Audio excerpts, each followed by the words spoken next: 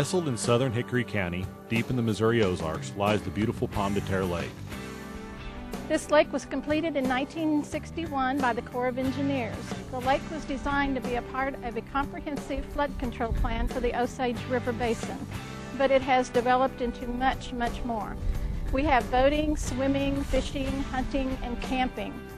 Pomme de Terre has become an outdoor recreation paradise for Missourians and visitors from all over.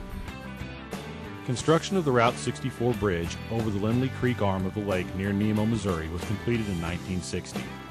The bridge, sometimes referred to as the Nemo Bridge, is a major artery for access to the local marinas and businesses, which cater to visitors year-round. Approximately 2,300 vehicles cross the bridge every day. Eventually, normal deterioration took its toll on the bridge deck, compelling MoDOT to take action. However, the project team was faced with several challenges. The decision was made to use the cast-in-place method to replace the bridge deck. The problem with doing this was that the construction period would be 2 years and would overlap through the winter months. The 1,684-foot length and the narrow 22-foot width would complicate traffic handling during construction. Weight and lane width restrictions would not allow fire trucks, ambulances, school buses, and large recreational vehicles to use the bridge during replacement of the deck. The shortest state route detour was approximately 31 miles in length. The local communities and surrounding area depend heavily on tourism, and the public was very concerned about the length of time their lives and businesses would be disrupted.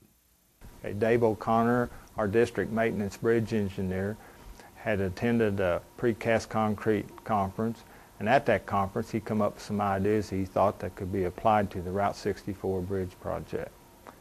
At that conference there were several presentations that dealt with the rapid replacement of decks and superstructures.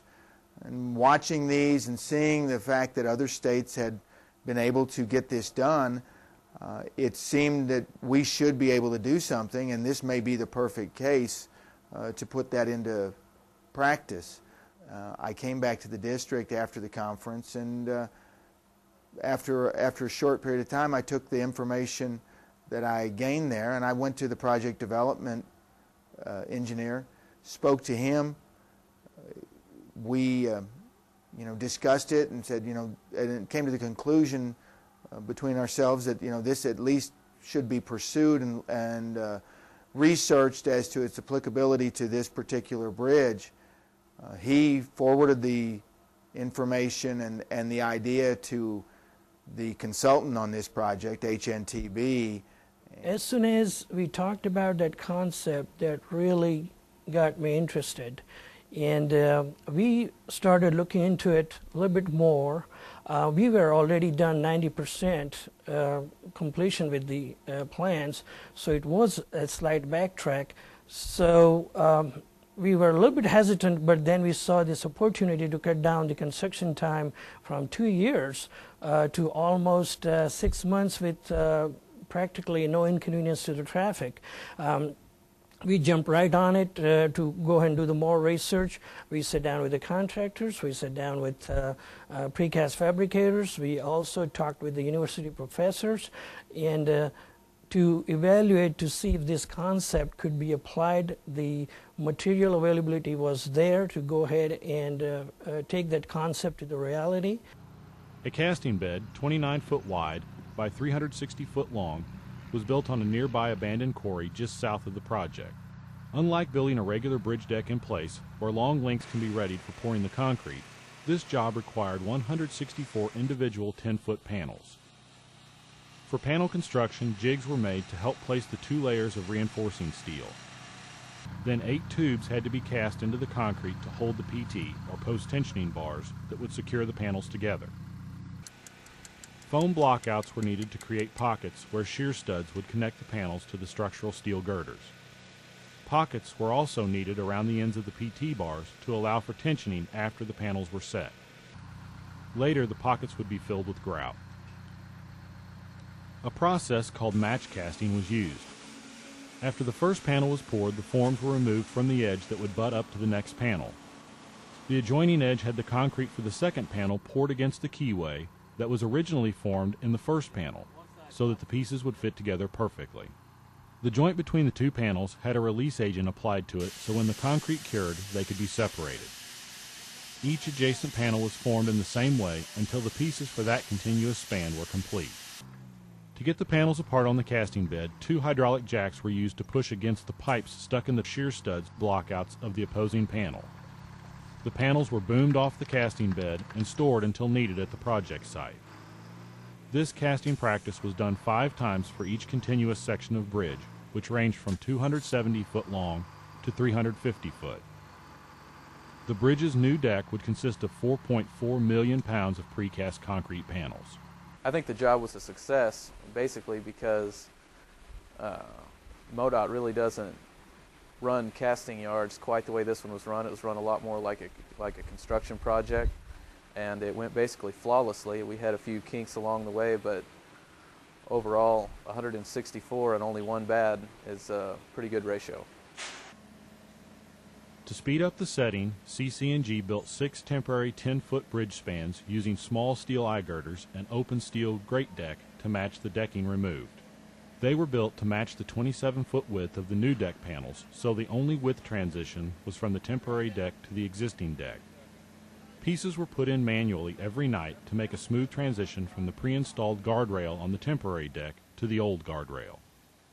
The temporary decking, it allowed us to have more of an assembly line type construction rather than the deck crew waiting on the demolition crew and then the grouting crew waiting on the decking crew, and one had to be completely done before the other could start. By utilizing the temporary decking and temporary railing, we were allowed to close the bridge at 7 p.m. and a lot of nights we were setting new deck panels by 8:30. The deck is held in place by steel shear studs welded to the top of the eye girders. The concrete was poured over the rebar and the shear studs, which connected the deck to the girders. This design is called composite construction, which helps the deck work with the eye girder superstructure so that the bridge can hold more weight. These studs had to be located and concrete around them removed. Large concrete saws were also used to cut through the 7-inch thick deck and the curves to get them in movable sections. Then a crane would lift out the old deck. The tops of the girders were cleaned off and the old shear studs removed. Finally, fast-drying epoxy paint was applied to the tops of the girders. The crown of the roadway was formed into the concrete deck panels on the casting bed. When the panels were placed on the 4 girders, the height, or haunches, over the girders had to be set, and the difference filled in with fast-setting high-strength grout. Columbia Curb and Gutter came up with several ideas that helped the job go along. One was an angle iron support system to set the panels on. It acted as a formwork for the grouting operation. They'd set them down, set a template on them, raise it to grade, get them right, set the panels on, and they were ready to go.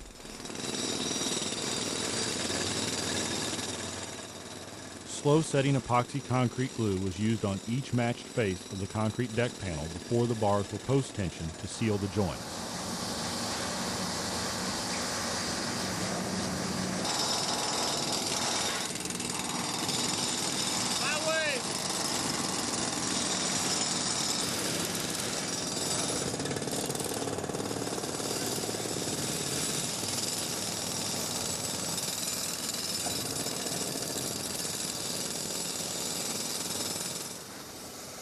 Then either 2 or 3 of the new panels were tied together with PT bars. There are 8 PT bars across the width of each panel that needed to be tensioned to 90,000 pounds per bar.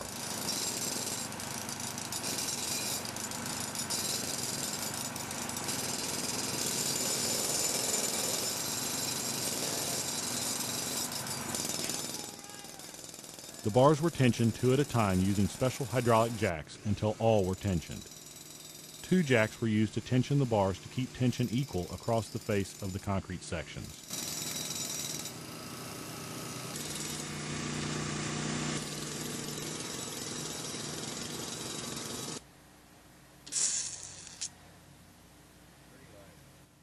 After the panels were set, new shear studs were welded on the top of the girders through the blockouts left when casting the panels.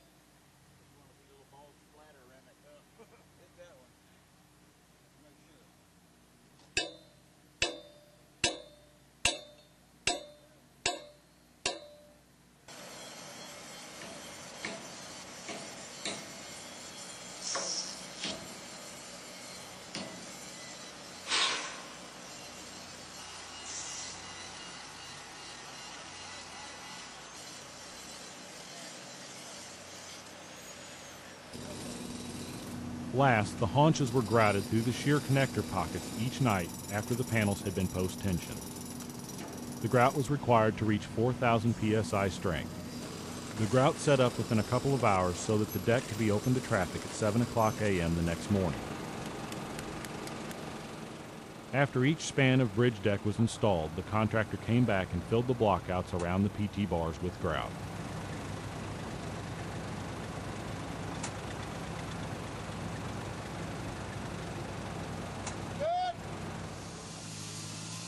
The contractor reused the old posts and channel rails as a temporary guardrail from the new deck panels to the original guardrail. He also added a bottom rail to protect the rebar cast into the panels for the new concrete barrier curb. After all the deck panels were set in place, there were closure pores needed between the continuous spans at the piers. These concrete pores were done on the bridge where expansion joints were being replaced and filled in the gaps between the end of the deck panels and the expansion joints. These pores were done one lane width at a time and then covered with a steel plate allowing traffic to pass over them.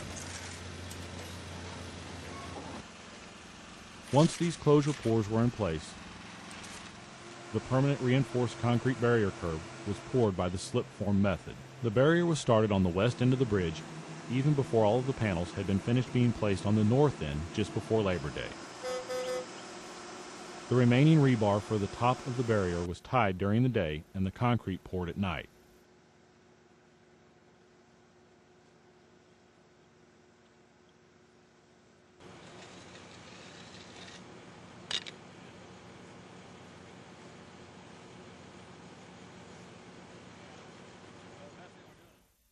A 1 1/2 inch thick silica fume modified concrete overlay was placed as the final wearing surface. This overlay would keep any water and salt from getting into the precast concrete panels and would also even out the riding surface of the bridge. It was placed half a deck width at a time to allow one lane of traffic to be open while the concrete cured for 7 days. It was also placed at night to make sure the special silica fume concrete could be placed, finished, and initially cured correctly. Silica fume is a very fine powder that is a waste product from making electronic-grade silicon that is used in making computer chips. The silica fume powder, with particles as fine as cigarette smoke, is substituted for some of the cement in the concrete and fills in all the pores in the mix, making it very dense and impervious to water and chloride ions and salt, which can deteriorate the concrete. The first 2 precast deck sections were placed on the south end of the bridge on Sunday night, June 27, 2004. 30 foot of old deck had been removed the week before and replaced with temporary bridge deck sections. The last 6 precast panels were set on Tuesday, August 31, 2004, to finish the job 2 nights earlier than allowed by the contract. The first section of the 1 1/2 inch thick silica fume overlay was placed on the southwest end of the bridge on the night of September 7, 2004. CC&G actually used 53 of 66 nights allowed in the contract to completely close the bridge from 7 o'clock p.m. to 7 o'clock a.m. on Sunday through Thursday, from Memorial Day to Labor Day. There was almost no disruption to boat traffic since the channel was only closed at night when the barge had to be in the channel. When the bridge deck overlay and approach pavements are complete, the partial closings will be done, allowing unimpeded traffic before November 30, 2004. This will complete the project in less than 1 season with only a limited effect on busy vacation traffic. It will deliver a wider driving surface and a thicker deck, which should last for 30 to 40 years. This project would have taken at least 2 construction seasons of one-way traffic on the bridge if the deck had been repaired in place using conventional methods. I think this project, like you say, is about to wind up. I think it was a huge success. It did what we hoped it would do, and Yes, I think it can be used in the future if the circumstances are right. This bridge had extraordinary length and narrow width, so traffic could not be shifted over while you cast in place. So maybe another bridge similar to that, this would be a good procedure to use. And another reason I think it was a huge success is the reaction we got from the community up there. When this project started, MoDOT was very good to the community for having public meetings and explaining how everything was going to come together, and everyone was allowed to ask questions and they got the answers that they were hoping for. The bridge has never been shut down except at night, so therefore everyone was able to do their daily routine of business. Our visitors were able to get to our resorts, motels, our campgrounds, and at our last chamber meeting everyone felt that they had seen no disruption at all. We're very excited about this concept and really taking that to the reality, and I hope this becomes the future standard in the industry where we can do this thing overnight and try to cause the least inconvenience to the people and the community.